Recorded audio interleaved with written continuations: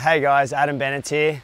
Super stoked to finally be able to release my signature foil board with JS. So this is the Mr. Bennett's foil board model.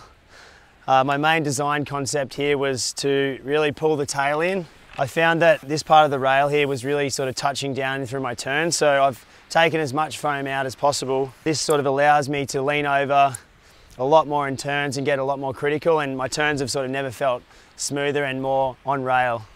The second bit of the design process here was to make sure we kept a lot of foam under your chest. So we made the wide point up here in the nose.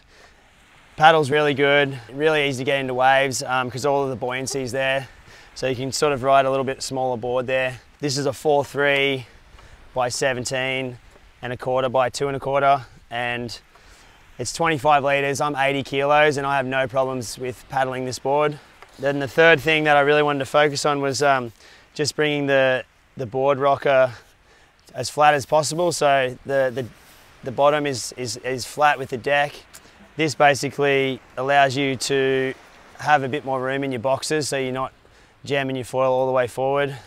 We've built this board super stiff. It's got double stringers through it. We wanted to make sure there was no flex in the board, so all of your energy was transferred straight to the foil and there wasn't any lost in the board there. So it's the stiffest board I've ridden and it just feels unreal under my feet. It feels like I'm surfing, so really stoked to release this board now, and yeah, hope you guys like it.